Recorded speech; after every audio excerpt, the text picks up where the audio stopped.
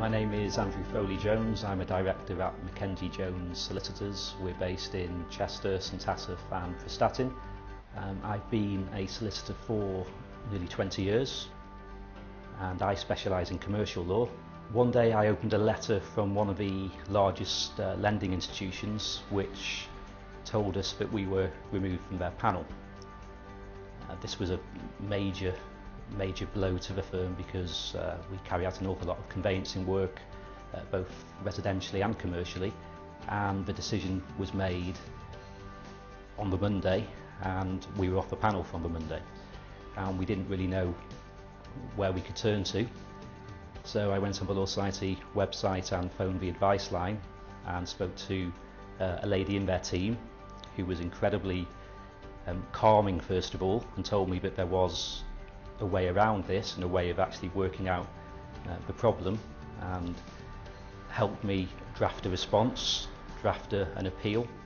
That was the starting point of a very long journey which culminated in us being reinstated, which was an incredibly important result for the firm. The implications of being removed from the panel were nothing short of catastrophic. We would have lost clients and ultimately members of our team.